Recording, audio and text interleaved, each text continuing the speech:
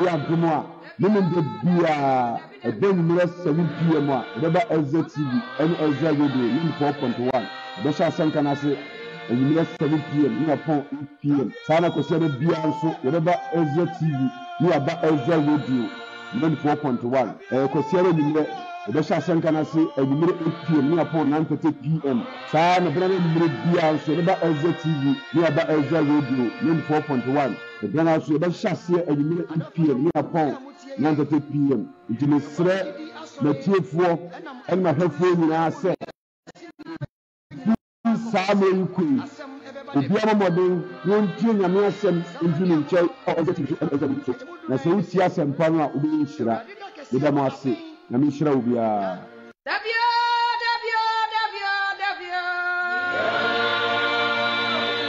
hallelujah hallelujah hallelujah eye mo sonfo odi Asemwa eye hu pa ne se osenka ko Solomon ekan etidum ye no nchemudu nan no osi na ene ye nyina na onyankopon de beba atebuo mu ene ne a ehinta nyina nso papa o boni o obegu so aten abusua for ye ntwa so free Ezra 94 pono ebe mu acho emu akwaba na wotwe na bo ye di asempa no efri Ezra fidie mu e di bro yakupon hwa no wotwe abo apon sima ba ko ene aye benada ewari yakupon hwa no kwari jiri asafo True Faith Church International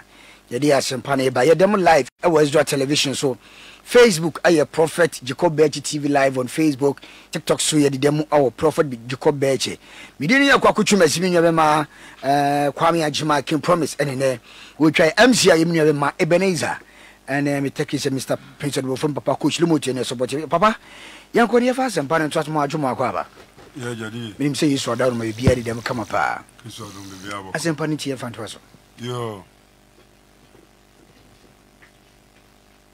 DJ Godfred Kristo onshira amen ankoso ampaja amen yada Yesu Kristo a woye ewiase agenkwa no kura mobruhu ma wona ogine die no eda na se anwumre se wabo ye ho bai na wagya kwampa ede abedru Ezra TV so ene Ezra Radio 94.1 ode abedru edwumem ha so ndiem onyame ba Yesu enhyiranka ne da amen yadu bra yade onyame asem a emankwa no eba nti ebesre adofo no se woni yentena kopembra be fra fidie so yebebo mpa the chief bible reader bebo mpa na fi asempa na to aso yo papa me da se adofo no me atiefo nyina mo bi mo mpae ye janum nyankopon aye no nam woni ya bankese ena nwumre ye da wase bibiri hwe no nyam e yo mo bruhu no adom nti ena wagya kwampa odi aba Ezra FM ene Ezra TV kasafidie so botae ni nyina ye ba ko pe se ye mpa mu nka no mu asem kire Ghana ne wiase nyina ebra wa ko atena si kakra me kan se fa honkron kutum be chen so bo ni chidom asem a efi ni ncha ba o man nchen enwuregura tiefo nyina akoma ne ye krem ye nti asem mfa mo brasa de se aseda ache wanche na opia asem nti ye mu bia nyeso akachi obobro hu no odom doso on shira mra yeso amen amen yo inia Ramford mafu yodas ene asempa me de ba no matu din se Yesu Kristo Mogya no Nkoa Tumi Pepa Nipa bone Yesu Kristo Mogya no Nkoa na Tumi Pepa Nipa bone Mogya bie ni wa ebeti pepa obi bone ji Yesu Kristo Mogya ne nkoa di anwumre asempa mede ba tie ne yie na sɛ wonka Kristo abusua no ho a ɔtutu mi de ka bɛwuram ebi sɛ nipa baako pɛ ɛne Onyankopɔn nam ne so ɛbɛkyi wiase nkwa ɔne Yesu Kristo nti ɔno nkuto ne wɔ tumi sɛ bɔne bi a wɔyɛ biaa ɔde kyɛw na ɔma anante wɔ nkwa foforɔ mu nti sɛ wohwɛ me TV so na wotie radio no a Ezra radio 94.1 ti asɛm no ye paa bia na wohwɛ me wɔ Facebook foɔ nansa deɛ no kure ni monhyɛ asɛmpa no koraa nneɛma wɔ fam nti obi a wohwɛ mo Facebook biaa mepa kyɛw bɔmmɔra no hyɛ asɛmpa no na afoforɔ nyɛ bi ntie ɛho so nyɛhyira firi Nyankopɔn nkyɛe mo a mohwɛ mo TikTok menhyira mo YouTube nyame nhyira mo Yesu Kristo mogya no ɛno nkoa na ɛtumi pepa bɔne sɛ Yesu mogya no pa ho a mogya bie ni hɔ na kyɛ sɛ wohwɛ asase so a ɔsom hodoɔ a ɛwɔ hɔ nyinaa no baako pɛ na di hene nhyira nka Nyankopɔn di daa ɛne Kristo deɛ no woanya mfinhyia 40 mfinhyia 30 mfinhyia 50 aduosia wonim Kristo woda so bɔ bra sɛ wiaseni ɔdɔfoɔ metumfoɔ anwummerɛ yɛo ebisɛ woka wo bi nti ɛna ɔsoro Nyankopɔn soma a ne dɔba baako pɛ sɛ ɔmfa ne mogya megu fam na mpepa bɔne nti wofam no ma mogya no nyɛ kwa nhyira nka Kristo din daa amen nti bɛyɛ sɛmpa no sɛde mato twerɛ ma ne ti 26 nkyɛmu 28 Yesu Kristo mogya no ɛyɛ bɔne fafire ma wiase nyinaa nti bɔmmɔden na mogya no bi nsɔɔ so amen yɛnka Matthew chapter 26 verse number 28 na wei ne me mogya a yɛ apamadeɛ nti Yesu na ɛkasa no ɔse yɛn ne me mogya a ɛyɛ apamadeɛ na enipa bebree nti wɔhyia gu ama bɔne fafire hallelujah amen ɛberɛ a wɔtena sɛ ɔne asuafoɔ no ɛto nsɛdeyie no ɛna ɔka asɛm nti baa Kristo ba asase wei so no ɔba ma nipa nyinaa nti nyawadwe sa Yesu wu ɔbɛwuyɛ no wode ɛmfa ho sɛ wo se ɛmfa ho a tena hɔ na ɛberɛ bɛso halleluya amen ntuarafoɔ mese ebia na watena bɔne bi mu akyɛ ɛdi wo nya bɛma baako pɛ ɛne bɛtumi apa saa bɔne no agye wa firim ɛne Yesu nti onipa bebree ana aba asase soɔ ɛde ɔsom hodoɔ abɛtimi asase so a nipa gu so ɔmo som but meka kyerɛ mo mɛma ne dɔɔso nanso bɛma ne yɛ baako pɛ halleluya amen deɛ Onyankopɔn de sii hɔ a ayɛ nhwɛsopadeɛ maɛ ne sɛ Kristo wuyɛ no ɛda ɛtɔ so nansa no ɔsɔre fira wufuom wokyira sa mpa ɔgye nkwa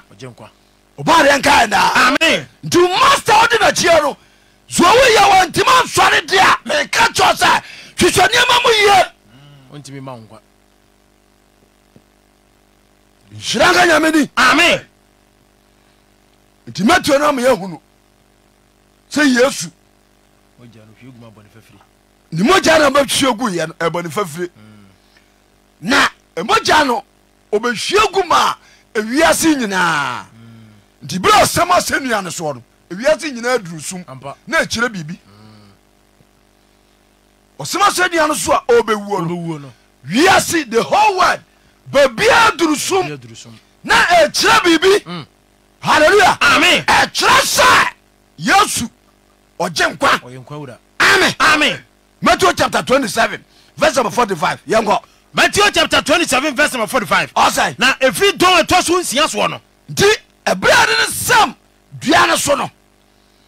ɛfiri dɔn a ɛtɔ so sae nsia soɔ no nsia soɔ no esum duru asase nyinaa so esum duru asase nyinaa so ɛkɔsi dɔn ɛtɔ so nkron kɔsi dɔn a ɛtɔ so sae nkron na kyɛ sɛ dɔnhwere miɛnsa 3 hours na wiase nyinaa duru sum na biribi bɛsi ebi bɛsi ɛmɛ bɛbi tiɛm nhyira nka nyankopɔn di daa amen obu a obi kura kɔgya ne daa akyi na wɔka yesu ho asɛm na ne buafu bofu kwakɔpa mu no sisi a adwene wamfiri hɔ ankɔ a mɛto dwo nsɛ gu so ai hwie gu so gu so firi ɔkɔ no ha wamfiri hɔ ankɔ a mɛpiraw ɔmeyɛ nna so ho ai na akɔɛ sɛ sɛ nipa no asɛm a ɔka no mfasoɔ bi ani so hwɛ yesu a meka no asɛm yi sɛ wɔno a mɛto asase so a wobakɔto akɔto no saa ne te wotwi mu tan wobɛyi baako wobɛto na akɔto sɛ wamɛto a bɛkɔ akɔtɔ no no nti sɛ yɛka ne ho asɛm sɛ akyerɛ wo a tena ase no bu nipadua wo nko nta yie na wo sɛ woanyena ani a wobɛyɛ yera ba nhyira nka ne ni daa amen dadeɛ ɛfiri dɔn ɛtɔ so nsia soɔ no nti ɛfiri dɔ ɔtɔ so nsia soɔ no esum duru asase nyinaa so kɔsi dɔn ɛtɔ so nkron ɛsum duru asase nyinaa so ɛfiri sae ɛkɔsi dɔn ɛtɔ so nkron ɛfiri dɔ ɔtɔ so nsia kɔpem dɔ ɔtɔ so nkron kwa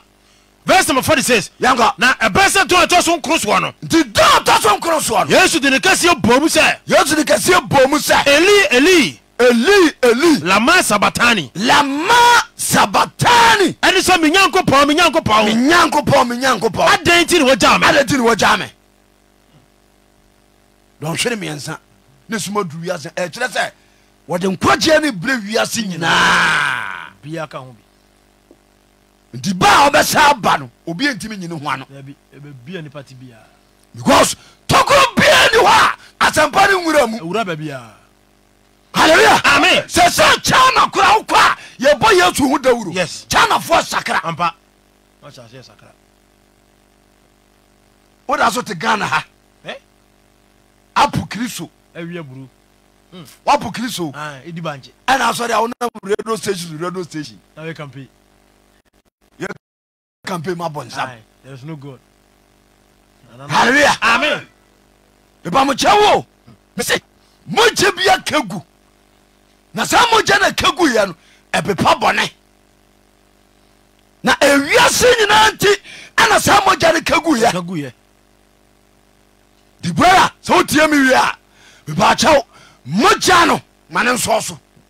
nhyira ka ne ne daa amen kɔ na wɔn a wɔgyina hɔ bibi tieɛ no fa wo no si ɔma me Ephesians chapter 1 verse number 7 yesu kristo so ɛna nkwagyeɛ ɛnam ba wiase ampa yesu ɔno nkoa so ɛna nkwagyeɛ nam ba wiaseɛ Yes. amen amen yɛnkɔ Ephesians chapter 1 verse number 7 ɔsɛ nkwagye nam yesu kristo so ba yɛnkɔ ɔsɛ ɔnoa mu ne yɛnya wɔgye a ɛnam ne mogya soɔ nti yesu kristo mu ɛne yɛnya wɔgyeɛ ɛne yɛnya wɔgye a ɛnam ne mogya so ɛnam ne mmɔgyaa so yesu kristo mu ne yɛnya wɔgye a ɛnam ne mogya so ɛnam ne mmɔgyaa dɛ ɛso ɔsoro nyankopɔn kaɛ daa amen nti yesu a meka ne ho asɛm yi ɔdɔfoɔ woagyena di na sɛm ɔde baeɛ no wode yɛ adwuma wowɔ ne mu gyidie wode nakyi nhyira nka nyankopɔn de daa amen ɔde ba bia ɔte asase yi soɔ na wɔnye nyankopɔn ba yesu annie biaa no hunu saa asɛm kɛseɛ daa so ɔsoro nyinaa bɛka asase yi so bɛka asase so halleluya amen ɔsoro nyinaa bɛka asase yi so Ɛbɛka asase yi so. ɔsoro baako pɔ na ɛkɔ soro ampa yesu kristo deɛ no nti sɛ ɔnyene ne yɛ a bɛkyi ne di brabɛgyene di ɔmfa ma no nkyɛ amen yɛnka ɔnoa mu ne yɛnya wɔgye a ɛnam ne mogya soɔ wɔnoa mu ne ɛnyɛ ɔgye a ɛnam ne mɔgyaa so ɛne mfomsoɔ fafiri no ɛne mfomsoɔ fafiri no nadom bebree a ɔma no boro soɔ maa yɛn no nadom bebree a ɔma no yɛ dɛ ɛboro so maa yɛn halleluya amen adom bebree sɛ wahu yɛ mɔbɔ a ɛsɛ nkɛkɛ bɛɛ dɛ kɛbɛɛ dɛn amanamamfoɔ yi saa bere nka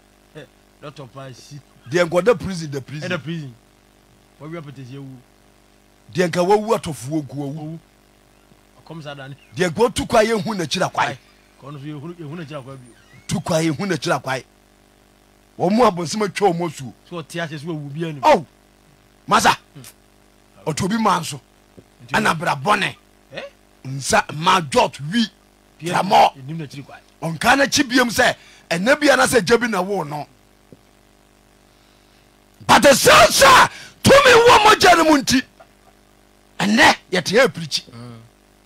aberanteɛ woadwene ɔ sɛ ewiase ha nyina wo so na guo wonya nhwɛ papa no akyiri akwantira nti sɛ nka wotiam asɛm yi na nka wafiri bɔne mu abagyi no di a kɔbɛkyerɛ kwampam amoafa so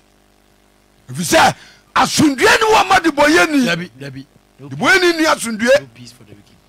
ɔbɔdeɛ mfa bɔne nkyɛ amen yɛwura wɔsɛ nadom bebree ɔma no boro so ma yɛn nadom bebree ɔma no boro so ma yɛn ɛwɔ nyansa no nimdeɛ nyinaa mu ɛwɔ nyansa ne deɛ nimdeɛ nyinaa mu halleluya amen tu ba ne nkyɛ yɛ ɔma wo nyansa yes na ɔsa ma nimdeɛ wisdom and knowledge ɛsoro nyansa ɛna ɛsoro nimdeɛ nyansa de obiaa obi nyansa obiaa obi obiaa wɔ nyansa na nimdeɛ deɛ ɛnyɛ obiaa na obi sɛ obi wɔ nyansa na ɔnim nimdeɛ a wɔyɛ biribi a ɔtumi pem but obi wɔ nyansa na wɔ nimdeɛ a deɛ wɔyɛ bia wie pɛyɛ papa wɛ nkwa de bɛtumi ama obie ɔsoro nyankopɔn mfa bɔne nkyɛ amen wonim yesu nti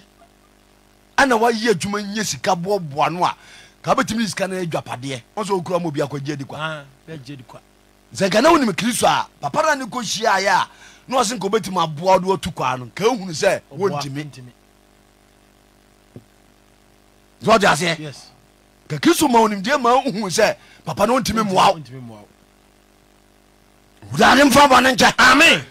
nti ɔdɔfoɔ ɛnya nka akyire okura mɔborɔhu okura dɔyɛ na wɔmpo ne bɔyɛ no bia deɛ ɔtwetwɛ no sɛ obi a wayɛ bɔne ɛbɛsakra na waba ne nkyɛn na ɔde na yɛ biribie yesu nko ana ne mogya bepa bɔne o nti matiefoɔ monti asɛm no kwa amen amen wɔse adom bebree ɔma no boro so ma yɛn adom bebree ɔma no boro so ma yɛn nyansa no nimdeɛ nyinaa mu nyansa no nimdeɛ nyinaa mu na ɔma yɛhunu ne pɛ ahintasɛm no na ɔma yɛhu ne pɛ ahintasɛm no nipa ahintasɛm ɛne deɛ ɛne heaven nti obi ɔfa yesu yie biara no wiase bibia ntimi mu napa mu da yes because papa wei obia ofiri n'adwene nakoma mu di n'akyi yie biara no ɔdaakye papa na nsa na bɛfiri asase wɔasu akɔ no na wagya hwɛ pa bi wɔ ha nti sɛ wo ne akwasia kora nipa bɔɔdi mpapa halleluya amen nkowu ma borɔno a ɛdeda a wɔsoɔ no ɛsofoɔ mose ɛnka sɛ yɛmpɔnkye ho atɔ no yɛnkokɔ ho atɔ no yɛbankye ho atɔ no nso ate aseɛ yɛkio so ne yɛfon so ho atɔ no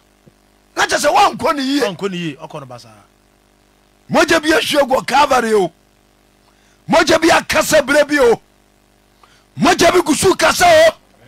nti ghana voi momonya adwetwe kristo akyira kwae no mommra na mmahwɛ no akyira kwae wɔbɛkyerɛ mo kwampa amen amen yɛwa na ɔma yɛhunu ne pɛ ahintasɛm no sɛdeɛ n'ani so a ɔbɔɔ ne tirim no teɛ sɛdeɛ n'ani so a ɔbɔɔ ne tirim no teɛ sɛ ɔde bɛhwɛ berɛ a awie duro no sɛ ɔde bɛhwɛ berɛ a awie duro no na ɔbɛka nneɛma nyinaa bɔm biaw ɛwɔ kristo mu na ɔbɛyɛ ɔbɛka nneɛma nyinaa bɔm biaw ɛwɔ halleluya amen obi tie me ɔni anidasoɔ nti ɔbɛ so ɔnom aduro kura awuo brother mese bra kristo nkyɛe na nneɛma a ateteɛ ka mu a ɛndasoɔ bi anim bie mu no obɛtumi aboaboa no asaa de ahyɛ wo nsɛm because ɔsaa tumi no nti na ɔbaeɛ no ɔhyira a ɔde sɛe paano sɛe paano num ne mpataa sɛe mpataa mmienu ma nipa mpem mu di ma bi saa kaɛ papa no ɔyɛ so great nti woanyena ani a na kyɛ sɛ woahu no wiase nhyira ka ne de daa amen deɛ san sɛ ɔwɔ tumi na wɔgye nkwantie sɛ ewiase baabia yɛbɔ ne din wiase baabia 24 hours ni nyina yɛbɔ ne den ɛsiane sɛ ɔno na de nkwagye aba saase wei so nti ɔdɔfoɔ mekasa kyerɛ wo mmɔgya bi akagu yɛ no mabi nsɔɔ so bɛma nkwa da bi amen yɛnkwa verse number 10 ɔsae wɔsɛ ɔbɛka nneɛma nyinaa bɔmbia wɔ kristo mu bɛka nneɛma nyinaa bɛka nneɛma bi abɔmbia mu kristo mu deɛ wɔ soro deɛ wɔ asase soɔ deɛ wɔ so deɛ wɔ asase soɔ ne nyinaa wɔ ne mu ne nyinaa wɔ ne mu wɔsɛ ɔnoa mu ɛne wɔyɛ adedifoɔ nti wayɛ deɛ wɔyɛ adedifoɔ halleluya amen wayɛ yɛ adedifoɔ obi hɔ a sɛ nyɛ yesu kristo a ka busua wo da mu koraa no na busua no apo because ɔmo tena se tane wo sɛ wo mfa soɔ bia ni so ayie ba ɛnsa nti nkonnwa koraa wontimi ntwe nso ɔde asɛ biara ni akata nti ɔmo hu sɛ wo woso ne mfa soɔ biaa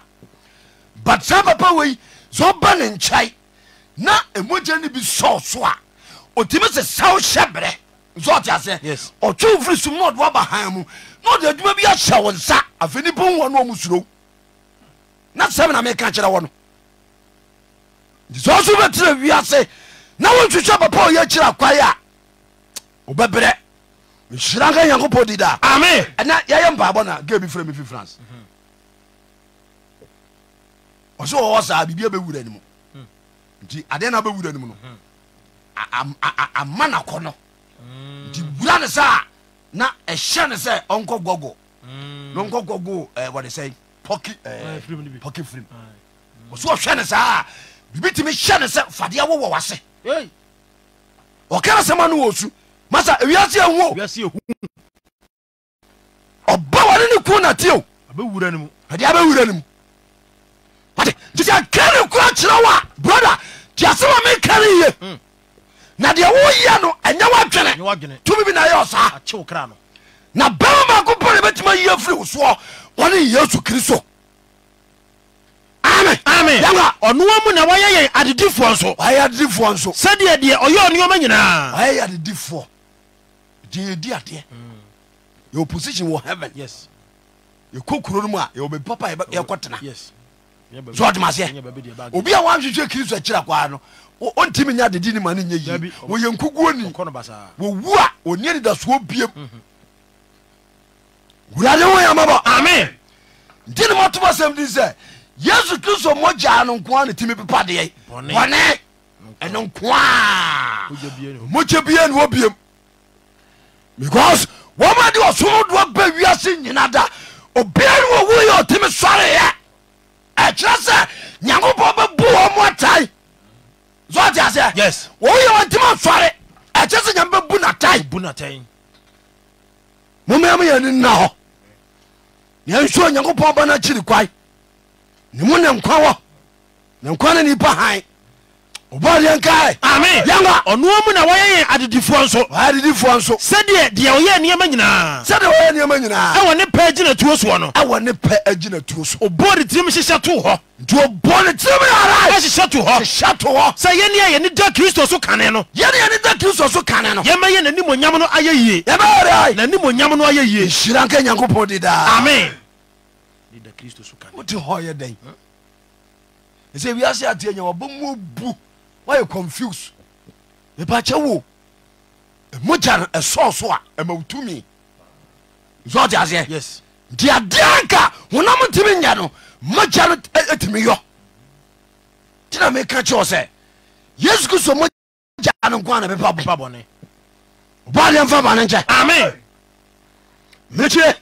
anantwie mogyaa ntimi bɛpa bɔne Hebrews chapter 9 verse number 12 hyira ka nyankopɔn di daa amen sunsumsɔre sɔfoɔ woda so twitwa mpɔnkyiti woda so twitwa enwaiti woda so nkunkum amorɔ noma kɔmfoɔ halleluya amen wɔma nyinaa na sɛ nneɛma so ate ase because wɔma po Yesu ɛne wɔmde abosom tumi na ɛyɛ adwuma foa so paa wurade woyɛ mɔbɔ amen yɛnka Hebrews chapter 9 verse number 12 wɔsɛ nanso ɔnyɛ mberɛkyerɛ ne anantwie ma mogyaa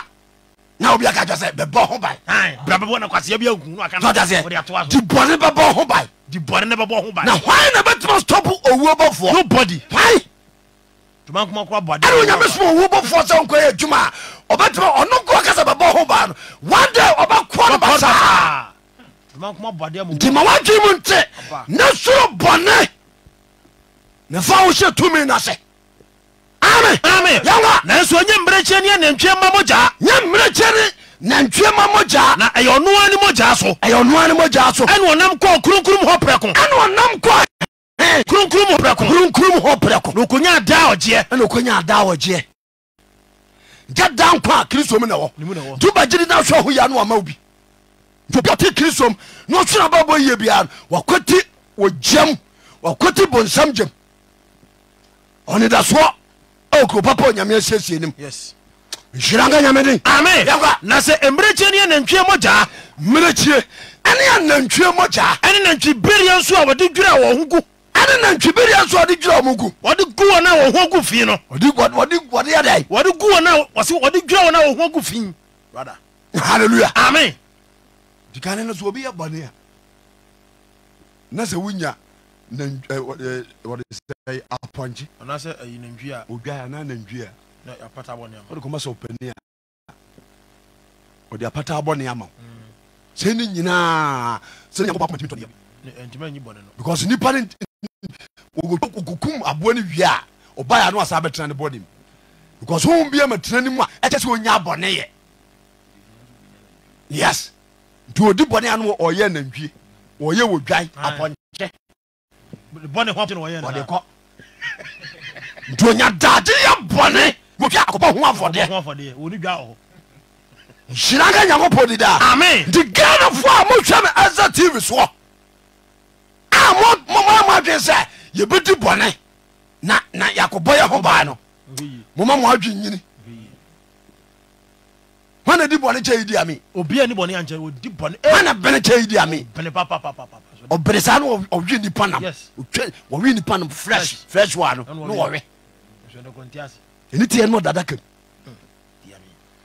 hallelujah amen wọn na bere kyɛ Gaddafi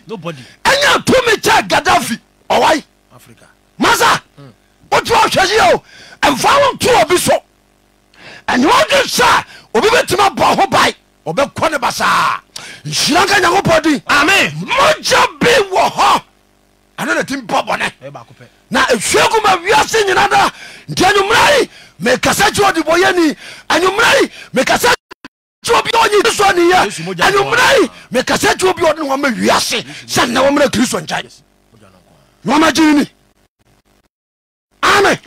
Hebrews chapter 9 verse 13 wɔsɛ na sɛ mmerɛkyɛ ne anantwini ne mogyaa sɛ mmerɛkyɛ ne nantwiri mogyaa ɛne nantwibereɛ nso mogyaa ne wɔde dwira wɔn a wɔ ho agu fii no ɛne nantwibereɛ mogyaa na wɔde dwira wɔm ho agu fie no na wɔde te wɔ ho kɔ honam ho ahofirɛ mu no na wɔde te ɔmo kɔɔ he honam mu ahofirɛ mu no honam ho ahofiri ɛmpra he na kristo a ɔnam daa honhom so ɛde ne honam bɔ afɔdeɛ a ɛde dɛ ma onyankopɔn mogyaa no ɛntimi nte mo ho halleluya amen yesu kristo wokɔti no a wayera ayera kwae a ebinom bɔ ne din a na ɔmo sa ɛdidi nsɛmɔne bata ne din ho ɔne nketenkete woso afa na ade ne yɛ adwuma wo physical deɛ obiara nim sɛ papa noa wɔn na ade ne yɛ but spiritually ɛnyɛ noa wadane nneɛma pa na ɔbɔ din bi ɛnyɛ noa na hwɛ sɛ wotena ase tadi nneɛma a obiara ɔbɛfa kwan foforɔ so ɛde ɛbɛbata yesu di ho no nyame gu nanim ase ansa na wɔwu woyɛ de nyame bɛgu anim ase ɛna wasɔre nso ɛbɛgu wasɔre bɛgu a ɛntimi mfa nhye biam because sɛ foundation na mfiri kristo a ɛbɛtumi adwira gu ntwarafoɔ mogya bi akagi wɔ Calvary zɔta sɛ mogya wɔ ne kagu yɛ ame kɔmanda ogye wɔ se owura yi yɛ ɔtereneni owura yi wɔ Nyankopɔn ba yɛhunu yɛ a kiamɔda saneam na sɛm na meka na nwummerɛ yi mebakyɛ wo sɛ wokɔti bɛma wana wu a wobɛwiase bɛyɛ dɛn nti dɛ meka kyɛ ɔno sɛ ɔbɛma wiase nyinaa na ɔno nso ɔmpo nipa biaa ɔgye wɔ biaa tanyima sɛ wotiama sɛ gye wie a tutumi ka bra no nkyɛe na ɔde mogya no sɔɔ so a ɔbɔne nyinaa bɛkɔ na bɛnante kwan foforɔ so nhyira nka ne ni amen na sɛ mmerɛkyerɛ mogya no ɔde dwira wɔn a wɔho agu fi no sɛ wɔtumi de tee wɔn ho kɔɔ honam mu ahofrɛ mu a ɛmpra he na kristo a ɔnam honhom so na ɔde ne ho bɔ afɔdeɛ a ɛne dɛm ma onyankopɔn no na ɔde ne ho bɔ afɔdeɛ a ɛne dɛm ma nyankopɔn ne mogya no ntimi nte mo ahonem ɛmfiri anwumafunu ho halleluya amen ɔsɛ ne mogya no bɛte mo ho afiri deɛ anwumafunu ho akɔsom nyankopɔn ɔte ase no masa adoɔ no yɛnyini ni nwie ɛnsa nkɔdidi nsɛmmɔne o ɛno na asɔfoɔ no binom ntimi mpa mu nka nkyerɛ nsɔre ma yɛnye kristo ne nwie ɛnsa nkɔtena bɔnem gyene te wie a ɔno ɔbaɛ no wɔde tenene na bɛbɔ ɔbra nti sɛ woagyene di ɛsɛ sɛ so bɔ tenene bra ɛne ɛhu sɛ ba woagye yesu kristo di nti sɛ wohwɛ ma nwummerɛ yi a woagyena di asɔma kɔ yie sɛ wonyi ne nsu a ɔdɔfoɔ ɛberɛ no nie ebi so obi nim ɛda a ɛsum bɛduru wiase wei obinom da a asase ba wo so obinom da a ɔsoro wɔ bɛdwiri ato aguɔ nti na yɛna halleluya amen yɛwura Hebrews chapter 9 verse number 14 wasae wɔse ɛmpra he ana kristo nam daa honhom so na ɔde ne ho bɔ afɔdeɛ a ɛde dɛm ma onyankopɔn de mogyaa no ɛntimi nte mo ahonem mfiri anwumafunu mu halleluya amen bɔne yɛ ne so abonsam na de soa nipa bɔne yɛ ne so a yes abonsam na de soa nipa masa nipa no bi berɛ o bɔne ne so a nipa no bi berɛ tɔna na wohyia nipa da sɛ nipa no ahwɛ deɛ bɔne nti woayɛ a na nipa ɛmɔbɔ wotimi sɛ ne kɔn mu bu ɛnso ntimi nnene ho because ɔkɔti papa no ɔmfa bɔne kyɛ amen Hebrews chapter 10 verse number 19 Hebrews chapter 10 verse number 19 yesu kristo mogya ɛka gu yɛ no nti ɛnɛ amanamamufoɔ yɛn nso tumi kɔ kronkron bia hɔ bi yes halleluya amen yɛnka ɛnti anuanom sɛ yɛwɔ yesu mogya mu sɛ yɛwɔ yesu kristo mogya mu ɛne ɛmu nam a yɛde bɛkɔ kronkrom hɔ yi ɛne ɛmu nam a yɛde bɛkɔ kronkrom hɔ yi ɛfiri sɛ wagu ɛmu korɔ no ma yɛn wagu ɛmu korɔ ama yɛn na wokane no amanamamu ni wo wobɛbɛ hɔ wokɔfa wokɔ bɛsi waboɔ manamamu ni wo kronkron bia sɛ mekɔbɔ mpaye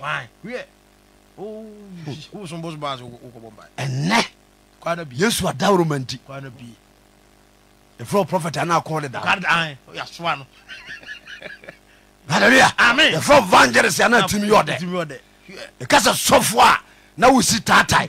ɛyɛ mogya no wɔ sɛ ɔde nneɛma di agorɔ a ho bɛkyerɛw amen yɛnka ɛnti anuanom sɛ yɛwɔ yesu mogya mu nam a yɛde bɛkɔ kronkrom hɔ yi sɛ wɔ yesu so mogya mu nam a yɛde bɛkɔ kronkrom hɔ yi ɛfiri sɛ wagu mu kora ma yɛn ɔgu mu kora ma yɛn na ayɛ kwan foforɔ a ɛwɔ nkwa a ɛfa ntwamutam mu nti ɔse ayɛ de ayɛ kwan foforɔ ayɛ kwan foforɔ a ɛwɔ nkwa a ɛfa twamutam mu halleluya amen nti ɔsɛ ɛberɛ a wɔtea mu a asase wosoyɛ no ɛhɔ na twamutam yɛ dɛ ɛtimfiri so bɛsi fam dana na kwa bie ma yɛi yɛne anka yɛ nsɛm fata yɛne anka yɛwu kura nyame mfa yɛ ho yɛne nyankopɔn bu yɛ adebɔyɛfoɔ ne yɛ nyame yɛ tamfoɔ ana nyame de adwuma hyɛ yɛ nsa hɔ nti aberante a wotia beyɛ ɛmfa bɔne nwu mogya bi wɔ bepa bɔne ɛne yesu kristo mogya no dwane bɛtoa mogya no amen yɛnka ɛne sɛ yɛwɔ onyankopɔn fie so sɔfoɔ kɛseɛ nti yɛwɔ onyankopɔn fie sɔfoɔ kɛseɛ nti momma yɛmfa nokorɛ akoma yɛmfa deɛ nokorɛ akoma ɛwɔ gyidi akyinnye bia nim koraa yɛmfa nokorɛ akoma ɛna mede ka kaeɛ no aberanteɛ deɛ nyame ho sra wɔ no so obiam sɛ nyame ho sra wɔ aberanteɛ so ɛso ɔnomahu sɛ ɛnyɛ nyame na de ne yɛ bibi na ne suba nso kyerɛ so ade maseɛ ne suba kyerɛ ne ne yɛ kyerɛ amfa bɔne nkyɛ amen anti obi a yesu de woyɛ adwuma paa na wotumi ɛtɔ nsuo penturo ba ɛmu bi 5 million nsuo gallon baako 5 million nsuo gallon na the whole man tin yɛ ka nsuo ebu ne fi hɔ no bɛsɛ bɛsɛ na baɛ wotumi tɔ nsuo votic baako mu bi 2.5 ɔsɛ nkwa nsuo ansa ko akwa be so ko se so free zaba o so ko Israel be nu ba bi akwa ara so ko sa ho zuaba Israel se Israel ba na mai si apim ye o pra no hu nya ko Israel zu na o mo tiza o mu ko Israel ayare fo se be drizo ho wo de anyi Yesu Kristo di na nhwo ho yie etena ho na ma na ho mo ho bai na nsiesie o amen amen yangwa mo mi mfa no kura koma tumi mfa no kura koma ewo gidi akinye bia ni mukura ewo gidi akinye nya dai eni mukura nti Yesu sa wo gini dia ma wadwene wakoma nyina nkɔ na sam so ɛma wiase bibia ɛwo so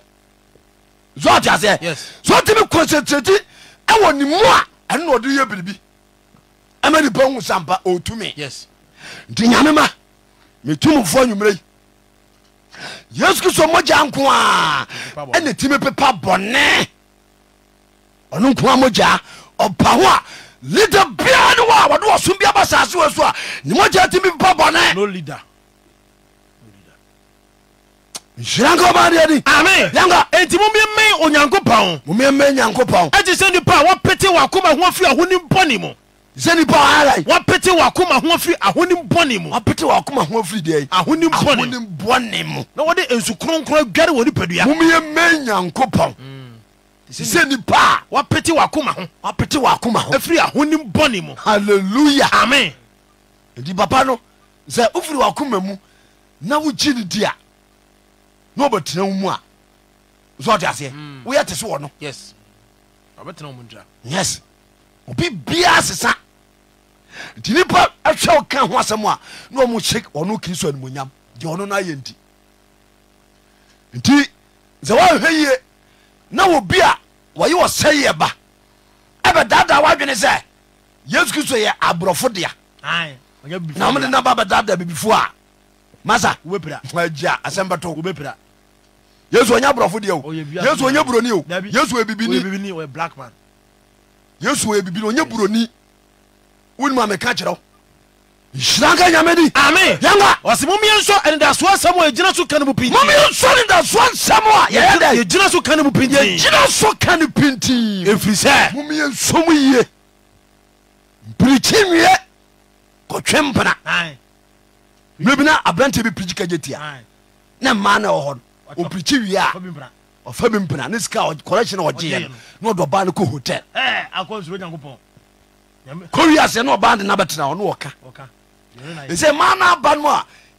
Kristo ɛni wɔ mu no ɔmɔ ne nwuadeɛ wode ahwɛ ɛnsɛm a ɛkɔ so sɛsei nti woanhwɛ yi a ɔbɛgyaa ne ho ama wo but ɔbɛgu anim ase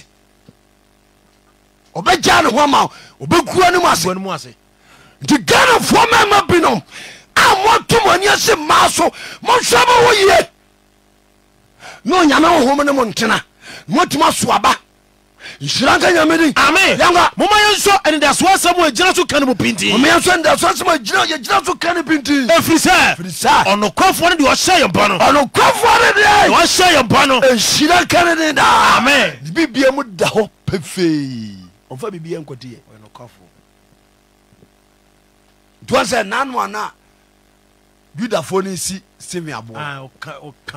ɔnso obie soro kyerɛ no na ɔhu sɛ wɔgyina Nyankopɔn nsa nifa so ɛna ɔhu sɛ deɛ nkɔfoɔ no yɛ koraa no ɛsɛ sɛ ɔserɛ bɔne fakyɛ ma wɔ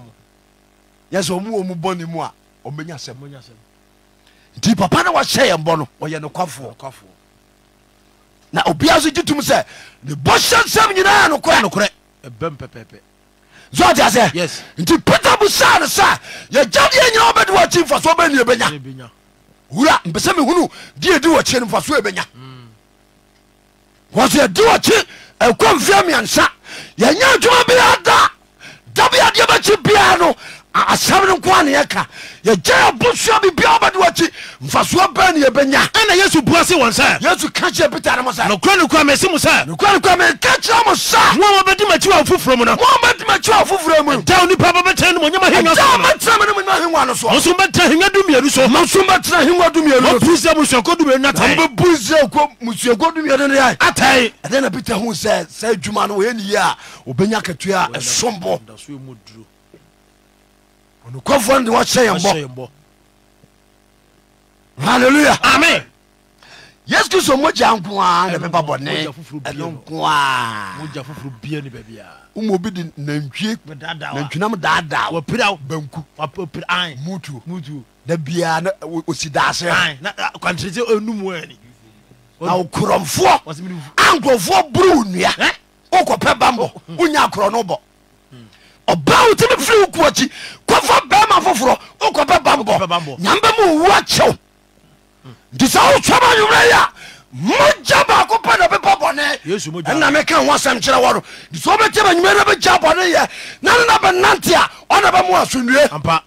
nipa bi ani asomdue ɔno ka onim na wieyɛ onim deɛ bɛto no nhyira nka nyame di amen poma no nyina yɛ ahunahuna ntare ne boɔ ne yɛ wobɛhyia ɛyɛ ahunahuna kɛkɛ ahunahuna halleluya amen nti sɛ wotrɛma nwumena yi a moadwe mo nte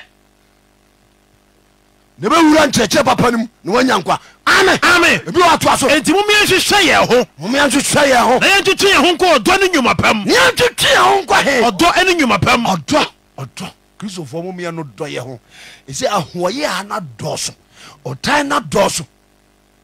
obi yɛ ne yie na obi pɛ sɛ ɔbrɛ naseɛ sɛ obi ɛyɛ no nyɛ no akɔka pɛ na wabana no wɔtamfoɔ nti aseɛ nti kristofoɔ hia wɔdɔ nti yesu ka te asuafoɔ no sɛ ɔmo no dɔ wɔ mo ho so ate aseɛ nti sɛ obi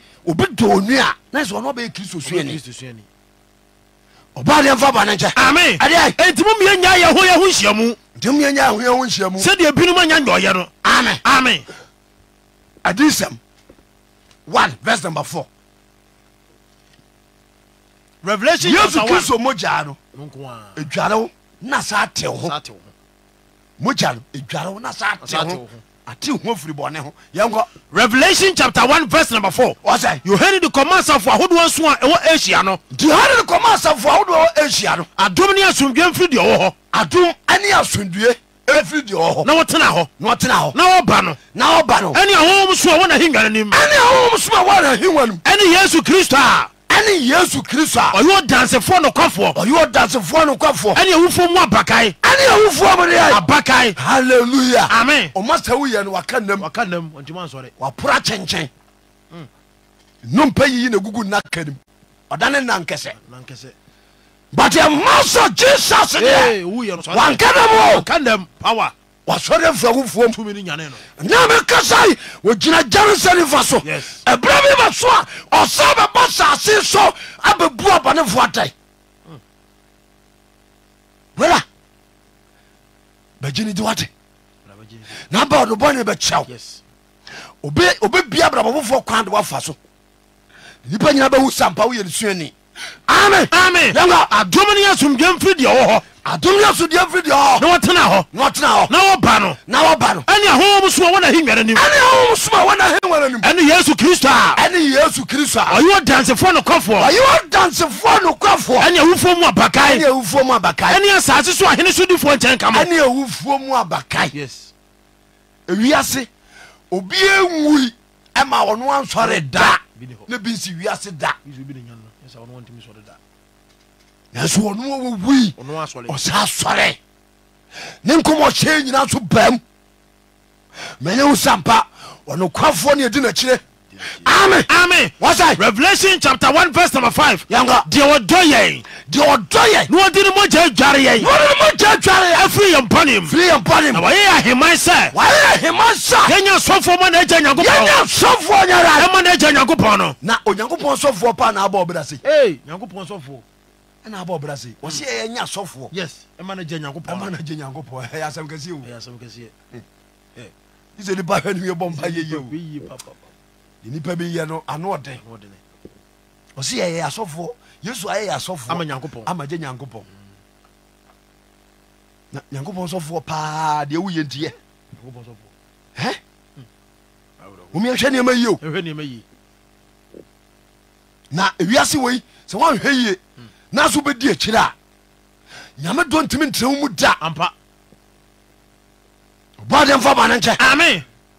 nti sɛ kristo nti yɛbɛyɛ nyame asɔfoɔ deɛ a momiɛnhwɛ abrabɔ yie amen amen yanka deɛ ɔdɔ yɛn na wɔde ne mogya adware afiri yɛ bɔne mu ɔde ne mogya adware afiri yɛ bɔne mu wɔyɛ ahemase anya sɔfoɔ wɔyɛ ahemase anya na sɔfoɔ ɛma n'agya nyankopɔn no ɛma n'agya nyankopɔn no ɔno wɔmfa nimonyam ne tumi ma no daadaa ɛmfa nimonyam ne tumi ma no daadaa halleluya amen akɔmfoɔ so yɛ kɔhyɛ fa mokɔhyɛ ma hwan wokɔhyɛ ba hwan bonsam hwana mokɔhyɛ fa no ma no hwana mokɔhyɛ fa no ma no deɛ nimonyam ne tumi wɔ ne daadaa no ɛne yɛagya nyankopɔn wɔne sa yɛyie wɔne sɛ ntontom wɔne sɛ yɛbɔne sa bisɛ ne tumi na ɔde wiase wɔ yɛtem hɔ momeyɛ mpagya ne dini awurade ho yamabɔ amen wurade mfa bɔne nkyɛ amen amanama mufoɔ bɔne nti ne yɛ nyame atamfoɔ ampa Isaiah chapter 40 verse number 15 bɔne nti ne yɛ nyame atamfoɔ Isaiah chapter 40 verse number 15 wɔsae wɔse hwɛ amanama te sɛ bokiti wo su kɔkɔ a ɛsosɔ nti amanama mufoɔ ne yɛte sɛ bokiti ho sukɔkɔ ayɛ dɛ ɛsosɔ te sɛ wɔde bakɛte atoa nkuremu asɛ nsuo no bi na ayi deɛ ɛsoso gu fam kokoro saa na ne yɛte wɔ nyame anim fa so bɛne yɛwɔ wɔ nyame anim amen amen yanka amanama te sɛ bokiti wo su kɔkɔ a ɛsosɔ te sɛ bokiti ho sukɔkɔ a na ɛsoso ne wɔbuo sɛ nsaneɛ no mu fotoro bi nti ne wɔbuɛ sɛ nsɛneɛ ne mfotoro bi ɔka nsɛneɛ ne mfotoro a wodɛmfa konkonte sɛ obi bɛka bɛte a ɔkɔyam wɔde sɛ nkonkonte no wɔ nikanika mu nti wɔde ba a ne wapɛ wɔde sɛ huhuamoa nti wɔsa konkonte gu huamoa no mu a ne wɔhuhu so saa na deɛ ɛpapa no abɛgu wɔde sɛ pan no mu na nnuanua no ɔtoatoa gu saa ne ɛte sɛ wɔ nyame anim ne nyame mfie anya hwee ne nyame mpɛ kyɛ sɛ nyame mpɛ anim koraa sa because amanamamufoɔ nya adagye ɛyɛ anyame bi a ɔmo som na ɔmo to otwadi abɔ Nyankopɔn to baabi nti nyame so bɔ no dwe mpɔ sɛ saa na amanamamufoɔ yɛ de a ɔno nso apoyai ɔmfie nya biribia ma ne dini da nhyira nka Kristo den amen momeyɛ mpagya Yesu Kristo momeyɛ nkamfo no hyɛ da nimonyam deɛ wayɛ so ɛne wameyɛ bɛgye Nyankopɔn nhyira nka ne din amen amanama nya hwee wɔ Nyankopɔn anim manama nya hwee nyame anim wɔbuo nsa adeɛ nya hwee buo nsa deɛ nya hwee ɛne ade hunu ɛne ade hunu na Onyankopɔn buyɛ sa de hunu te sɛ bɔɔla bi a yɛapra no ofie ne kɔto gu sumina so ana ɛde agu dasbin ɛde ahwea no ɛnyɛ yie amen toa so wɔse amanama nya hwee wɔ Nyankopɔn anim nyɛ hwee nyame anim wɔbuo nsa adeɛ nya hwee na obue sa deɛ nya hwee ɛne ade hunu ɛne ade hunu na hwan kora ho na mode Onyankopɔn bɛtoɔ de hɔ ne ade nyame bɛtoɔ na suban bɛn na mode bɛsusu Onyankopɔn suba bɛ ne bɛsuo Onyankopɔn ohoni deɛ ɛyɛ odwumfoɔ na aguo nti ohoni dwumfoɔ na aguo nipa nsa ne ɔdwuma sika dwumfoɔ de sika duradura ho dɔdas obi sina na obi so de sika kɔduradura ho na ɔde dwetɛ ntwe aban agugu ho fa so obi yɛ ne so ɔbɔdeɛ nka ɛnda amen nti Yesu Kristo ɛna abɛtweɛn ɛde ama agye Nyankopɔn ampa nti mogya yi ɛyɛ mogya sombo ɛtuma mpateɛ de Nyankopɔn ntam ama nnɛ yɛfrɛ Nyankopɔn ma nhyira nka Kristo de daa amen Ephesians chapter 2 verse number 13 Ephesians chapter 2 verse number 13 kasɛ mi wɔma me wɔtwerɛ sɛ Ephesians chapter 2 verse number 13 wasae wɔse na monkae sɛ dabi hɔ no nti wɔse yɛnka sɛ da bi hɔ no na mo ne Kristo ne twa ka biaa yɛne Kristo ne twaka biaa biribi atwa mu obi ka nyamsɛm koraa no doa no aboafu asɔrefoɔ ɛbɛyɛ crusade wɔ mpata mu pɔ ɔtepɛ no wadwalae adwene ɔmbɛkasa mema yi koraa adwene asesa girl bi asafo no ɔtu new girl a ɔte ase kakrakra ba na wokasa ɛnɛ Yesu nti wabɛ nyame yes Kristo ayɛ bi nhyira nka ne daa amen yɛnkɔ enti monkae sɛ dabi hɔ no nti yɛnka sɛ da bi hɔ na no mo ne Kristo ne twa ka biaa yɛne Kristo ne twaka biaa na moyɛ ananafoɔ na monya Israel mama ne adeɛ ananafoɔ ananafoɔ a a wonya Israel mama yɛnya Israel mama na moyɛ ahɔhoɔ bɔhyɛ apam ahodoɔ no ho nti ne ɛhɔhoɔ wɔdeɛ bɔhyɛ apam ahodoɔ no ho bɔhyɛ pam ahodoɔ no na ho monnie ne dasoɔ biaa halleluya amen Yesu ayɛ bi o ayɛ bi papa Yesu saa mmerɛ nka pɛtɛse no kɔwaforo nyina huhu yɛhuhuru na anase atatae yam nneɛma nyinaa sɛn ɛna wafuru no ayɛ dɛhɛdɛhɛdɛhɛdɛ na wotiri nyinaa fia ɛna woto no ayere pambee Aye. ɛkum awie ɛko awie ne nsɛm ayɛ white ne wɔma ɔnsa kum wɔ mu ɔntimi mu palɛm ɔsɛ wode Kristo ti say wasa bankwam nipadua no gyina yi ɛna obi ɛho hɔ nani agye ani agye mogya no no ɔdene yes du kɔte mogya wɔ yi a wonam asase so kwa hallelujah amen obi tumi ka sɛ mabene na ɔyɛ nsɛnkyerɛne one day no wayera wayera wohu ne biam nti tumi ne yɛ baako pɛ ɛne yesu kristo yes bɛde no akyi na abɛnya nkwa amen amen wɔsɛ na afei deɛ afɛdeɛ ɛwɔ yesu kristo mu no yesu kristo mu no moana nka mowɔ akyirikyiri no moana nka mo akyirikyiri mu monam kristo mogya de mu abɛn monam kristo mogya no mu ayɛdɛ abɛn na nka yɛwɔ kyirikyirikyirikyirikyiri far away nyame ka ne nkurɔfoɔ a yɛna nka yɛnka ho but mogya no nti ɛne yɛabɛn yɛbɛn yɛbɛyɛ adedifoɔ no bi yes ɛyɛ kristo yɔnkoman ma zɔde aseɛ mogya no mogya no a nti yesu kristo mogya no nko a ɛne tumi pepa bɔne mogya foforɔ bia ni hɔ wɔkum nipa ɛsɛ ɔnam na wodwaredware no sɛ bɛyɛ a wo nso daeɛ basabasa ɔmo hante no wobɛkum obi a yɛnku no o yɛ obia ne ɛku no hwɛ mogya boɔ na aka gu a wonna biam kɔpem berɛ a wobɛwuo woka te w'ania so wɔgyina wo so gyina so bɛhante wo saa wɔkyerɛ wo sɛ kwakawa no mu nsɛm kɔn no mu sɛ yɛ sɛ ahotɔ da nti na meka wo papa no de na ma wo ɔne wɔ nkwa ɔne wɔ asomdue ɔne wɔ nkwagyeɛ amen amen adisɛm 5:8 yɛka asɛm bi hɔ revelation chapter 5 verse number 8 nti yesu kristo de ne mogyaa atɔ yɛi ɛde akɔma agye nyankopɔn yes nhyira nka kristo ne daa amen yɛnka revelation chapter 5 verse 8 wasae na ɛberɛ a wɔgye nwoma no nti ɛbɛbɛsue na nyankopɔn apuo bi a ɔbɛba sase wɔ su na wabɛhwie ne mogya aguo na yɛ adebɔyɛfoɔ no yɛnya nkwagyeɛ papa ne sɔreyɛ gya ne tena bɛba pa nyinaa hɔ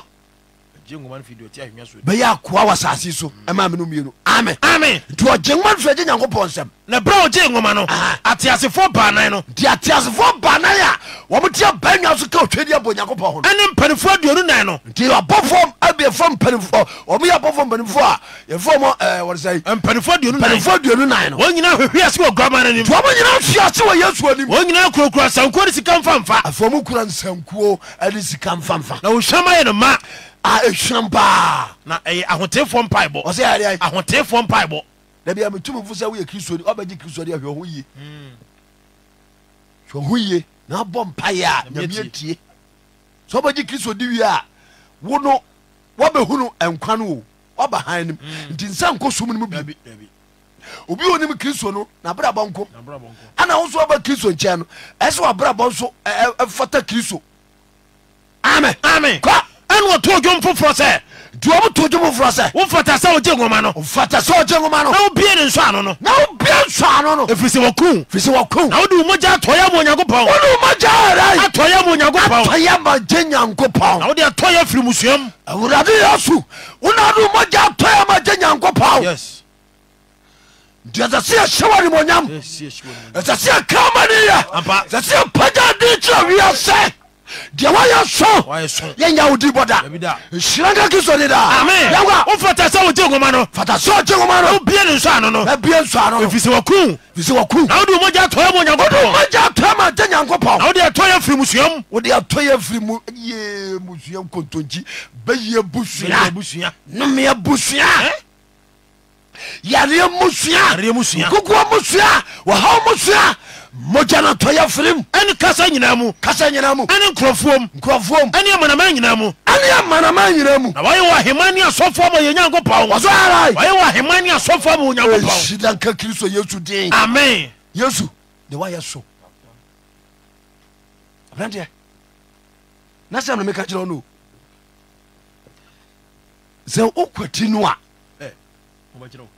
wiase yɛ so paa o wade wahwɛ a wo nkom nti obi koduru afiase wie no afei na wɔhu sɛ wayɛ mistake wataka kyire ɔbaadeɛ mfa ba no nkyɛ amen yɛde abanka ba gu obi nsa wie no ɛna ɔhu sɛ wayɛ mistake but ayɛ late hane bɛka bi ama no mmara ne ne kɔdi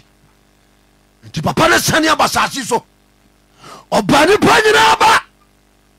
nti na berɛ a wɔbɛwuo no ɛsum duru wiase nyinaa no ɛkyerɛ sɛ wɔde nkwagye berɛ wiase nyinaa nti sɛ wɔfiri pam no ɔbɛgyina di a wobɛnya nkwa amen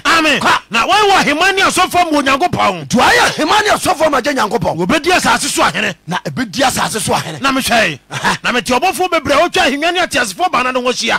wɔano sɛ mpempem ne mpem ahodoɔ mpem pempem ahodoɔ mpem ɛne ɔde ne kɛseɛ kaa sɛ duane ne kɛseɛ kasa aguama yesu okum no no aguama yesu kristo okum no ɔfata so ɔgye tumi fata so ɔgye tumi ɛne ahonya nyansa ahoɔdene ɛne die animonyam ɛne nhyira na abɔdeɛ wɔ soro ne asase soɔ nti abɔdeɛ wɔ soro ɛne asase wɔ so ɛne asase ase ɛpo so no deɛ wɔm nyinaa wɔma ahoma wɔ po so nyinaa no mete sɛ wɔn nyinaa kaa sɛ nti berɛ pagya kristo no wɔte so ma nyinaa kasa ɛnhyira ne ɛne die nhyira anedeɛ animonyam ɛne tumi ɛnka deɛ ɔte ahengua no soɔ no ɛnka onyankopɔn ɛne aguama no daadaa tia ayewa no soɔ no nhyira nka kristo yesu dedaa amen ɔma nkwa no no ɔsesa hyɛberɛ no no yes so ɔbɛgyina di a ɔbɛma hu animonyam bi ansa no wɔ mu ɛma obi naada wofiri abusuabɔ ne mu wo sɛ makɔdɔm common sense family wode bankya kɔbɔ ngum abusua firi mu aho wapo nyame sɛ wakɔdɔm common sense family bonsam wei wofiri fra pam wakɔtɔ gyem fra pam mu no wakɔtɔ gyem meka no kora kyɛ w'anwumere ntu paa ɛberɛ ma sɛ gyi bɛwie yei firi wakoma mu nti ɔte aseɛ ne gya deɛ woyɛ biada na berɛ papa no nkyɛe wɔbɛkyerɛ kwampa mu afa so na wobɛnya ahodwoɔ ama wo kraa nhyira nka no ni amen bi toa so ana na abɔdeɛ wɔ soro ne asase soɔ na bɔdeɛ wɔ so ne asase so ɛne asase ase ɛpo ase deɛ wɔm nyinaa no yɛakɔfa baabia deɛ na baabi ɛnsuro yɛakɔfa baabia because yɛ master no gye tumi no nyinaa wagye no wɔte so ɛnɛ kɔmfoɔ kɔm akɔm kwa bibi babisi kubɛkɔ kakaduro kwa mu ni kakaduro yesu agye power sere nyinaa atena so wofrɛ mu tia korɔ ma motia mini baabi ɔmo nenam kwa ɔne sase bɔde nsiɛ nom ne amuniamuni nom magye wura mu nhyira ka nyankopɔn dedaa amen nti masɛm a mɛkae no metudi sɛ yesu kristo mogya nkoa ne timi yɛ dɛn pepa bɔne na wokɔti mogya woyɛ ayɛdɛ bi mu wiase ma kakra woyɛ position kakra wopɛdi wobadwuma hɛnem a wɔsra bra wo kwae bɛsɛ mekasa ma nipa ɛtie ma se ɔde bi gu ne katra ma so na ɔmene bi ɔde bi fane moma so na ɔde bi hyɛ ne baakim ɔba na ɔde bi afɔ no akɔnwa so na ne konso no ɔde bi yɛ ho wakwati papa na bɔne ne wafa nti mepɛ sɛ nipa nyinaa hu no sɛ yesu mogya no ɛna bɛpa bɔne nti wobɛba ne mogya ne bi asɔ so na wo nso wahu no ade papa nhyira nka ɔsoro nyankopɔn den amen na ateasefoɔ baana ne kaa sɛ ɔmo kaa sɛ amen ɛna mpanifoɔ no nyinaa hwehwe aseɛ ɛna mpanifoɔ nyinaa hwe aseɛ ɔkoto sɔre aguama no ɔmo koto sɔre hwan aguama no mɛma no kora koto sɔre o mɛma no wɔ soro hɔ no ɔmo koto sɔre na wɔte Ghana te gare nana ɛka wo ntie yɛnananom yɛnkɔfa nananom abo so ɛnna yɛ dea ɛtae koraa ɛnna yɛ dea akɔmfo akɔmba paa hwɛ ntade bɛhyɛ wɔmne hwɛyɛde ɔmɔ yɛyɛ wɔmɔ tumi de ahoro ne ntasuo bi ba kɛsɛ ɛtae wotumi sɛ nya de papa a ɛsɛ sɛ ɛsosɔsoɔ wofa nananom abosom yɛde nkosuamono borɔ yɛ apampam yɛho nyanyanyanyanyanyanyanya woyɛ papa ɛnkɔ yie dua sɔre da na wura sɔre dɛ mo a hwɛ sɛdeɛ asɔre dɛ mo teɛ na hwɛ sɛdeɛ akɔmfo da mo teɛ asɔneɛ no soɔ onware kankan brada ɛnya nka akyire gyadeɛ woyɛ bia bra ɛfisɛ mogya no ka guyɛ no ɛpepa bɔne nti baabi a bɔne akɔduru biaa no sɛ wobɛti asɛm yi ne nnɛ wodwane abɛtua mogya no a ɛbɛsɛ sa wo hyɛ berɛ dodo nhyira nka kristo den amen wɔde sɛ Madu 14. What do 14? 14. Romans chapter 5, verse 1, first Romans 5:1. The must be time no cross. Romans 5:1. Romans chapter 5 verse number 1. What's I? Wase afei efrigidium ane wabuye bimunti. To was efrigidium wabuye bimunti. Yenam yenawrade Yesu Kristo so Onyankopon fama. Yenam yen awurade Yesu so arai. E Onyankopon fama sumdwe. O nyame fama asundie. Ene nyame ne ani manso bia. David. Ah, first no only your manso. Yes, no o maye. Yes. E boni dia wo yo. E kwa mu da ho. E ye Kristo ndra. Di masebo ba wie de me kaje wo bia. Onya nyi Kristo ni yesa. Mogya kagu ya na Pepa bone nti brane ncha no Pepa bone no mfanya de Pepa awurade wo ya baba Amen. amfa bone ncha Amen. oma ye Tumi Amen. ne fani adanse ya da Amen. Yenyankopon ene ya bankese da wase. Wona makoa so abia hu se Yesu mogya nko an de timi Pepa bone enti obi a woti asem ya onye Yesu ni ye no masemi ngura na komam wotimi nyi Yesu ni na opia ono so nyankwa wadom nti amen. Na mehie nipa ho amwa nante se onifraifo efisa awurade ne yaye ne bone na won mogya ebegu se emfutuma ene won honam se ewurade do enti adofo no yabo wiase nipa nyina akokọ se asem ebeba dabi asem de ebeba dabi enti etwa se onipa ehwe ne ho so yie.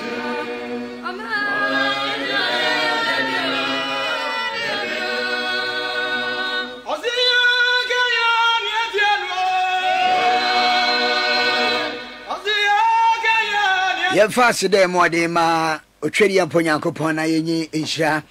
ɛmfiri Awurade Nyankopɔn na yɛmfa ma yɛ papa prophet Jacob Bechi amprɛtwo papa Awurade kɔ so ha no wɔnhyira ɔnyɛ ɔkɛse deɛ mesɛ Awurade Nyankopɔn menu mmienu nyinaa som ne sɛ ɔmma da bia ɔho sɛre no so na ɛnya nsɛmpɛ bɛburu sie so fama wɔn a wɔtie ne wɔn a wɔhwɛ afidie ɛwɔ Ashanti region Kumasi Edum bibɛtwo bi ɛbrɛ de sɛ wɔ a wɔtie ne wɔ a wɔhwɛ so so frɛ na oba jumedi so de oba ni se ni die mu a obuo kwa so na me no kasa ma wo TV na wo hwe no ho be pa chopi ma volume ni nkofom pa ma volume ni nkofom yi na radio ni so na wutie so ma radio ni volume no so nkofom na afa ye ni nkomo fa wo mobile phone na ekita wo no so wo de be free number si so no ani die mu obuo kwa so na me no wa wutie ene wa wo hwe me no kasa se wo hwe TV na ni a numbers do na aguani pikimu ba ko ne frɛ ne braso na yeni nkomo afa yankwai ebia wutie radio na numbers ni ni 0558 620 ana 300 0558 620 300 0558 620 300 0246 185959 0246 185959 baby you see me na nwie me so ma wo TV ni volume ni nkofo na afa hwa phone so se peko bon se start ready from 0 1 2 Nyakopon sho Yesu ade e wo hanom. Hello, good evening. Me ba cho wodi baby akasefe asama nkese me pacho yenti o papa na sompa ya bena mo so ade abedo yenso ya me won sira papa no nya ne kese amen me ame wa he de obi a me yesem pakani na papa ma me nya papa so sai say mo me kenya nya sam de bet papa me won se ma obi a na me bono me faka ina nya sam papa me nya pa no so ka me dana se na me free na me say o ma no kwama na ho tin na da won so my so and no no from that no. Okay, yes, sure. I said, be our friend now. Benjamin is hearing. Come on. Hello, good evening. Hello. Me patcho would you be a casefe? Your friend could you for me casefe? I don't know. Meaning, I patcho into you. I'm walking as a say, you do tell me, Papa, about the Casana and you free. I'm a home problem. This is baby, or no one can eat you. Okay. Then I said, Yamisha, no man on the baby will be to my back. Amen. Okay, when you could do was Sunyane Dominas, you mean sure. Hello, good evening. Hello, me patcho within baby a casefe. Hello. Me patcho within baby a casefe. I just came from a casefe at Mampo. As Antimampo, me patcho into you feel. You get a papa, so I didn't say Papa and Bray. The mentioned the another be done with the country. I'm just saying. Okay. I mean, Yanko Ponzi show one Santimon Poyrin Comohale. Good evening. Me bacho within maybe a casefi. Me bacho yentio fio. Me bacho yetio. Amen. Now, then, Belaka started from Kanyama and then Okay. And this was an inquiry with Maggie and pray. Why am I at the park? He says, when summer. I mean, then almost of an hour thing. I mean, any answer or Becca Howard, and Passy at training as a bonnet. Many young coupons in short said they are to be friend of us. Me patch in Comohale. Good evening. Even me bacho did you modini baby a casefi. that very after cosmos, like a better of himself. Me bacho yentio free ho. Me bacho yetio casa. Me pacho, what do you casamenti TV no? Young Cassan from mobile phone or so. What do you casa yetio? Why? If I tell Yamisha for Yaman in Japan, some man I can get this year. On some fan can I really no crown what kind of decent 5 years in the ground. And a mama, and your mama was here gume. Okay, Yanko Ponzi Shani in Como. Hello, good evening. Hello. Hello. Me bacho within baby a casefi.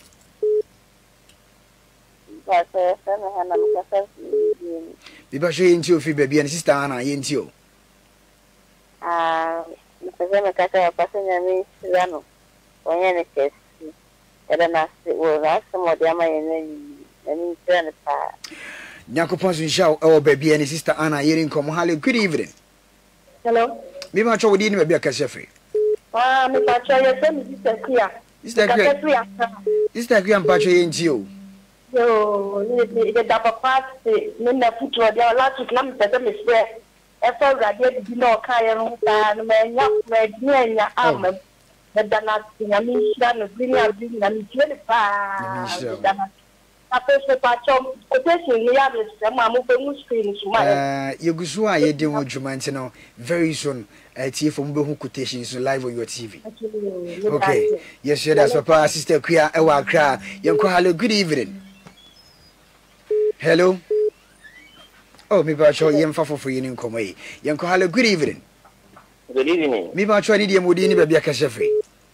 Pacho makasefe water so da kofe. Me pacho yenti o mfi ho. Pacho da so for us. Me bitase. Enti so for Bible na o iso na ene asofo bi no bisu ana. Papa we dia o sempa o. Oh, yenyina isu baba baako do. Ba. So for Yamisha, never try to man of Captain Sena. On a camera proper Nakopo. Yes, they are funny. Okay, we dance for Papa. I was sugar copy. Hello, good evening. Hello. Me pacho ni dia modini ba bia kasefe. Yes,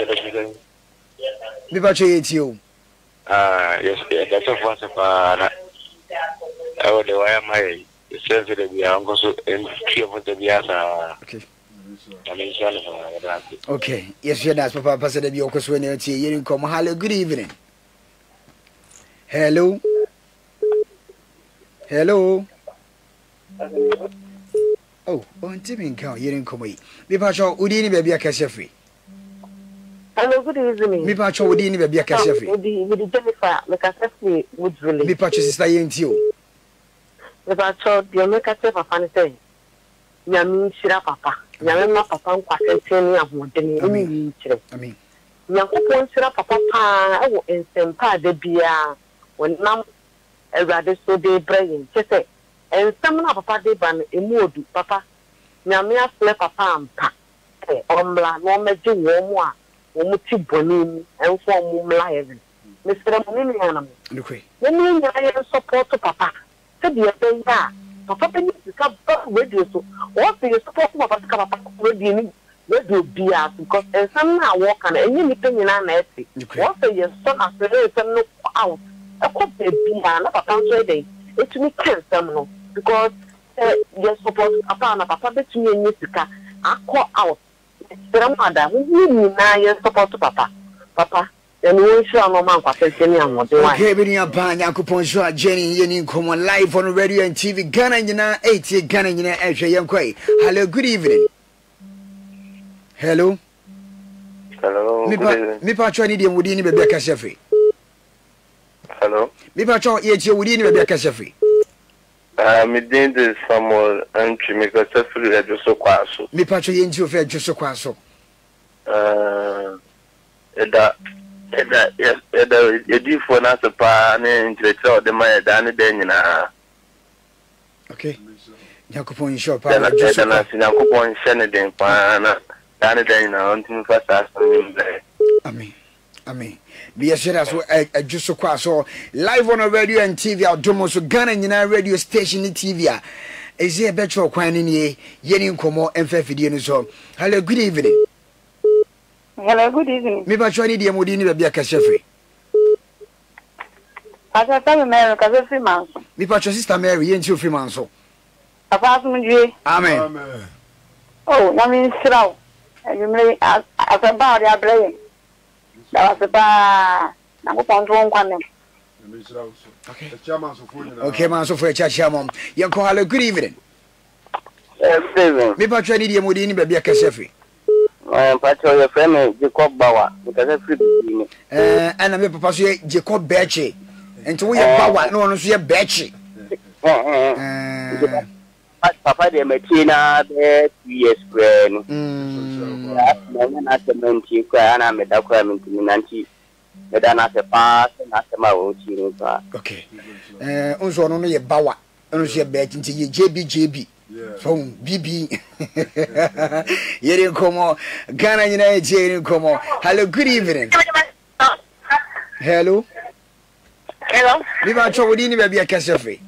Hello. Yay. Good evening. Good evening. Oh. The water Mucasefu from one semi patch into you. Quotation that can or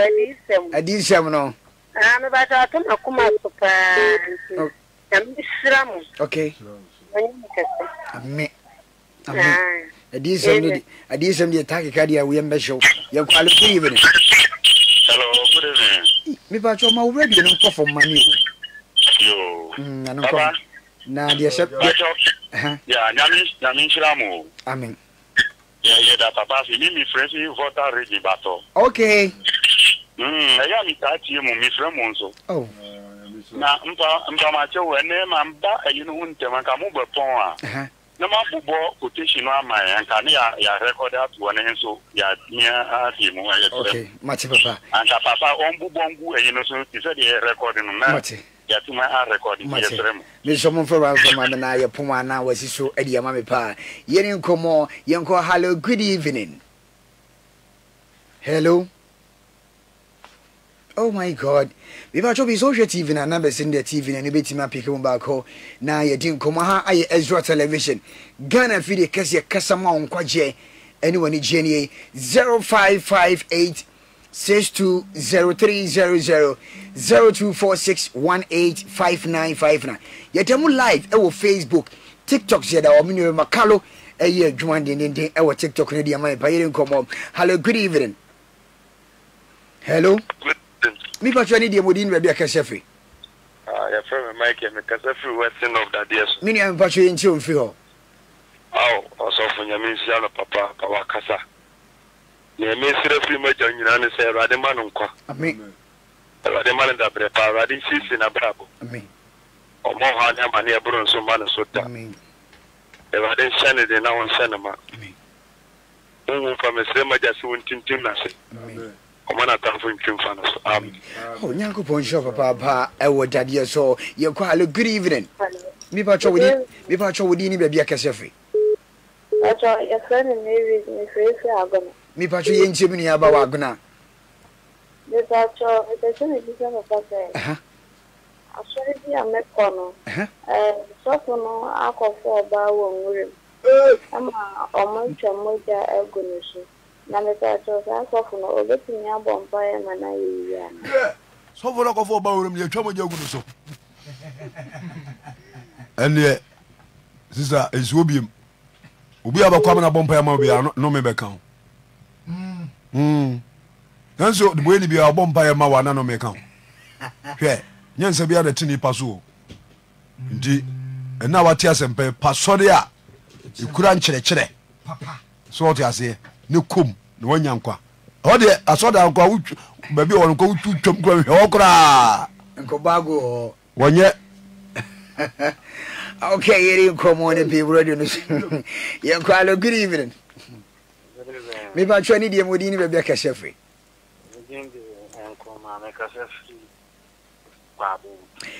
mini ya me pa chwe nti ofi nkwa ben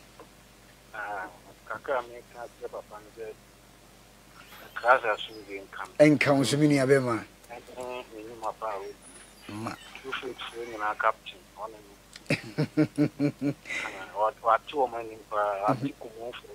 amen nakaka meka nse kumufo emflip na omuhu nse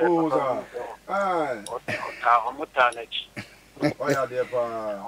na nakaka meka akache papa nse osenkafo trensu imu enso no e kan bi wo ho para na aya na wakanya ma na omo so omo ni Kristo ni na omo wu atofu okay omo quotation wo ho ntia omo be kwa omo onka ma na enyansa fo ni nti na yemfa mo yo me da na fi me no ya share as papa pastor bia utie na wo hwe yini nkomo on the radio niti hello good evening Hello. Me ba chwa ni die modi ni bia aka shefe Me pa cho me ka so kolongo asantatu kolongo me ba chwa mi nua ba ye nti na ti sei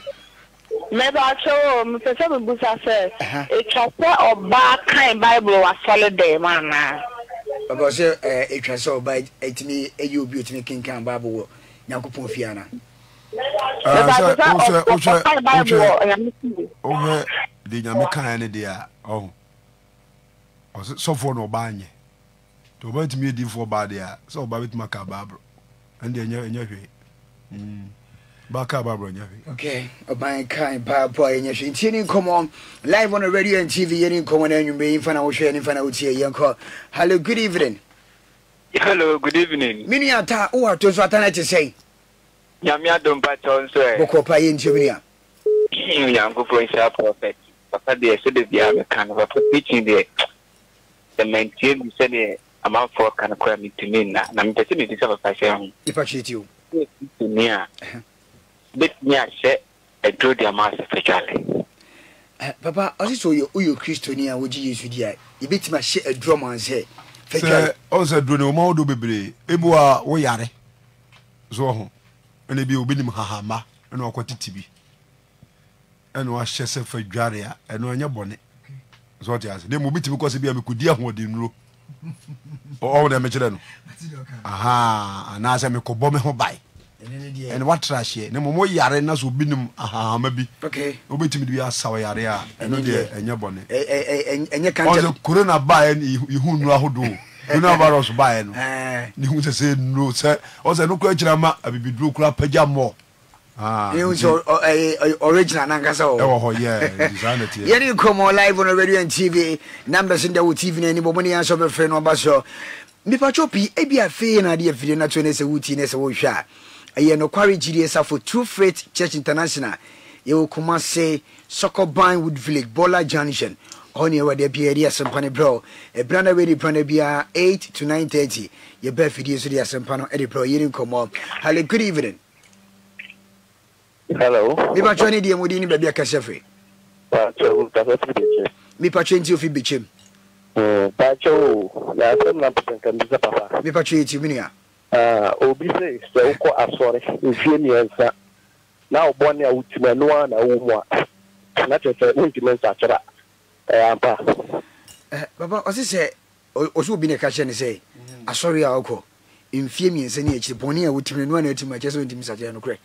Say no kore no ko sorry 3 years now so now that so ti bone mu dia e so ndimi sakramba jere de ni ba ko ka say no kore won say asore no ye ko ne say abrabɔ ne ɛwɔ mu no yɛfirim ne abɔ abrabɔ a ɛyɛ nti sɛ wonya gye Kristo di na wobɛwura wo som mu a ɛsɛ wobɔ mmɔ ne sɛ wo starte sɛ wobɔ abrabɔ foforɔ a ɛyɛ papa but watena mu 3 years deɛ woyɛ na woyɛ deɛ a ɛne ɛnkɔ yie okay ɛnkɔ yɛ ntie asɔre ɛyɛ adeɛ a ɛtenetene ne bɔyɛ kɔkɔ ne sɛ yi atan firi nyɛma mu mu ntie fam fa baakɔ na mensɔre sɔre menkɔ papa hello good evening Viva cho di le beke se fo. O pa cho mo ka se ko mo. Mi ba che nti o. O pa cho ani na mo protection. Papa. Okay. Abusua for ye brena so for ofrage media no me be ko me papa na afei me ne di nkomo ha ye 94.1 ana Ezra television radio kese kasamo wani je no kwagye aye fidie we nyankopon show koso ne tie ni koso hwade bia ya advert bia no enfan kami station we say o de beba e bia me be pon me de number na be frɛ ni betudwa papa mpa cho to so ne free wo me yo DJ Government me da se nyame nkoso anhira no mpagyaw na onye okase pa ye fa me prophet Jacob Kwame Bechi Amprechum me free kuma so yes True Faith Church International Sokobai Wood Village Kumasi ne yewo nyame adma o kina ye kuada o kina ye mpabo kese a ye de asi ho a ejina Kristo Tumi so ebubu mpokyere ema konua efiri enipa so dizene so hwemo Ezra TV so utie mo Ezra radio hwemo TikTok hwemo Facebook hwemo YouTube a Kristo adma wo kina obetimi aba empabo ne bi ebise onyankopon fa mpabo so agi nipa firi atamfo nsem nti ebia na hwemi firi nkokko konongo obetimi ani dwaso nom saa besi dweso obetimi aba ofo trotro no a si anga janshen usi anga janshen a petroshe no anga janshen unsani faso no an bo se total station to aso ha ko ho oso ko Wood Village obesi wo Bola Janshen dunya si Bola Janshen pa number na da TV no so no na wa frɛ o chine nyame yadoma empabo kese a osuru nyankopon gusu a wo ye nsenkyerene ogusu a wo gye ne ma ene aba na doctor ka kyerɛ bro no a wo mte so man bi eba bampabo be ekobe wa mantini oba na fu ahye doctor say bro no so de obie nmi se papa ne bewu nti wo mo twase yebati buebuebuebu na fa yakopem fidie begu ase ise obe he papa no so tumi kan nyina hallelujah so ade ase we ye tumi power so ade ase o se mo pagya mi dina nsenkyere be dai se nyame na eku pa owu anu wa dibone nyame no na eku no nyame de oku obi a obi ntimi nsane no ne mo se ahombone na akyekere wo aba mesi bra True Faith Church International Sokobai ye okumase bra be wura mpabo no bi wo kyena obu a opawo awade wo ngo bra oba obone no se bone bi ne wodi a ye the Bible be kasaw na kuma bubu wie ne mfre nyame a omo anyinsa wo ba enhyira nka nyame de da nti wa kyena eye mpabo kese nti mo amufri enkra kwa so ba nyina no momfa Karanga Janshen fili seshi wa na ka chemeti se oko Wood Village be su Bola Janshen se biso na firi boase na eba mo amufri boase kwa so ba nyina munsi tre de Janshen usi tre de Janshen a unsani fa so wa tell station wo fubi besi Sokobai udu abesa nyaka fubi besi Wood Village usi Wood Village pa no afre number na da TV ni so no ofra be kire ba bia asole fie no wo monso amufiri ba bia ni eba nyina nyina hini nkawe besi abu akwa tanoso kwada so si sofolai usi sofolai ya ko sofolai trotro stage kese wa menam ho no ukọ abusa atonsu Kuwait trotro nafu Kuwait trotro ni bi kachimeti se obesi Kuwait Janshen ana Kawuro Janshen wonya si wo pɛ frɛ number na da TV no so no wo fra e be kyerɛ ba bi a asɔre no wo na obewura mpaabo no bi mo so a mo firi dɔmaa ɛne birekum sunwan bechem saa ɛba no nyinaa momɛsi sofolai wosi sofolai pa kɔ amena mu hɔ na ɛfa atoskue trɔtrɔ na ka kyɛ mɛti sɛ wobɛsi kuel junction anaa kawuro junction na frɛ number na de TV no soɔ no yɛbɛkyɛ baabi a mpaabɔ no nanso abɛwura mu bi afei mo a mote wɔde sɛ airport runabout aboabo so ho don keke nom ɛne bokurom estate no mu no ɛne saa area hɔ no nyinaa no mo nso momfa ka mɛsi awonga junction filling station waa na momfa trɔtrɔ mmra wood village woso bɛsi bɔla junction afei obi a woba kurom bia mo mba kurom bia wonya bɛsi kurom pɛ busa railways police station woba railways police station a wotu ani a tete so obawu sɛ trɔtrɔ station bi wɔ bra hɔ woso kɔ wood village wobɛsi bɔla junction wosi bɔla junction a na afei wafrɛ nama number na mede to dwa no ɛno na sɛ wo yere a wobɛfrɛ ame akyerɛ kwa yɛ bɛba mpaabɔ no bi wɔ kyena de number no nie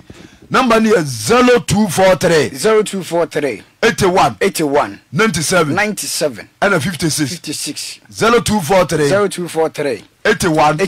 97 56 nti number wei ebia na wotie radio ɛno na wode bɛba de Kristo yɛ adoma ɔkyerɛ wukuada nti mo a mohwɛ me TV so tie me radio TikTok Facebook ne YouTube nyinaa no sɛ ɔhaw bi da wo so nko ade a ɛno tena Kristo ba asase we so a bɔmmɔden abɛpie mu a ɔkyena mpaabɔ kɛseɛ no ase hɔ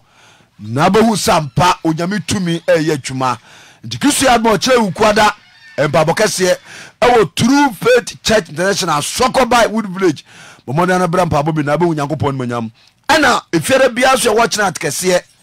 ɛna mimi nda bia so ɔsom da nti sɛ wopɛ sɛ woba meyɛ som a woba ɛbɛbɔ wɔ su ɛbɔ wɔ su wie a yɛno wobɛsom mimi nda nanso abɛyɛ asɔre ba mekyia wo biaa DJ nsuofoɔ no ɔda wo mama ne nkɔ abusuafoɔ da biaa meka sɛ wobɛtu nsuo ɛwɔ fie nkoane a ma ne nyɛ Great Point Drilling Ball yɛne yɛtu nsuo ani da hɔ korɔ gyee wopɛ sɛ yɛtu nsuo de ma wo fie wankasa warehouse bɛhi fa no apɛ sɛ wotu no ɔman bɛ na awɔ so kuro bɛ na awɔ so fa ne nyinaa bɛdan Great Point Drilling Ball yɛtu nsuo ani ɛte sɛ korɔ gyee dwumadi bi apɛ sɛ de bia no ɛkɔyɛ adima nti ɛyɛ Great Point Drilling Ball yɛwɔ Ashanti region kɔdeɛ ɛyɛ ɔfen so kwa so ɛna bɛnya Great Point Drilling Ball so bɛtu nsuo ɛwɔ fie miamia ɔmamu ne baabi bia pɛ sɛ yɛtu nsuo de ba bia no memfrɛ dwuma kuro bia so bɛfrɛ Great Point Drilling Ball yɛwɔ Ashanti region ɔfen so kwa so kuro no yɛfrɛ no kɔdeɛ ɛhɔ ɛne ɛwɔ a yɛdi adwuma yɛ number bɛfrɛ no ɛyɛ 0243 910292 0243 91 0292 0243 91 0292 ebia wode no ɛyɛ water installation reservation machine repairs and we here for more years of Great Point Drilling Ball wode no ɛyɛ water treatment ebi obi abetu nso ni bia ma nso na ntuye emu netie nso kura ni na hɔ a frɛ yɛbɛba betim amani ada hɔ ne amo treatment papa ɛbɛbɔ ma nso no ayɛ krɔgyen yɛ number ni biam ɛyɛ 0243 910292 Great Point Drilling Ball nsu a yetuo amani da wɔ de yɛ ne de bɛma wo yɛ wɔ kɔde ɔfen so kwan so Asante region hɔ ne yɛ wɔ a yɛdi adwuma yɛ ne da bi yɛ so asena yɛdi asɛmpa no ba bidi no ayɛ kɔ akotwuma zia branche be cameraman ayɛ King Promise MC oyɛ Beneza be take Mr. President before ɛne me papa ɛda Boache and Papa Coach Lumote. And Mammy Mr. Gabriel Jacom MM and the marketing board, Yankopon Sham, Azure Communication to the whole wide Ranford. Simaba quotations to Johnny. Sorry, quotations, you know, Matthew chapter 26, verse 28. That was the first quotation. And the next quotation, Matthew 27, verse 45. Matthew 27, verse 45. The third quotation, Ephesians chapter 1, verse 7. Ephesians chapter 1 verse 7. And the Apostle 4 Hebrews chapter 9 verse 12. Hebrews 9 verse 12. The Apostle BMA Hebrews chapter 10 verse 19. Hebrews chapter 10 verse 19. The Apostle BMA Revelation chapter 1 verse 4. Revelation chapter 1 verse 4. Next, Isaiah chapter 40 verse 15. Isaiah chapter 40 verse 15. That also be Ephesians chapter 2 verse 13. Ephesians chapter 2 verse 13. And Romans chapter 5 verse number 8. Romans chapter 5 verse number 8. Yo nti Kristo ya doma ochina eyukwada ye yempa bokese ewo Sokoba village ewo Kumase du betima ba wura mpa bo nyame adoma memenda nwumere nso eba Eze TV ni Eze Radio memenda nwumere 7 pm pepepe sho Eze TV ti Eze Radio DJ go for nyame nshira Kim Promise nyame nshira the chief babro da nyame nshira kalu so wa utwa TikTok nyame nshira amen ena akọ Facebook so a wo jawura ene James Bodjuma wo MC anso me said before ene Ebenezer ene Junior nyame nshira mo nyame yadoma ochina bemiti prophet Jacob Kwame Bechi Amprechum he say said ya me wosra na si ya pagya no me kora mente ase ntibra na yenyira Kristo so mu bu konua na de ho na hye Nyankopɔn ni monyam we tire nyame bo different Peter mu preach wi a na omo ye nsenkyerene bra be hu se nyame ye nsenkyerene nyame chia obi a asundue nka obi a amen. Entia kone ye Kenya to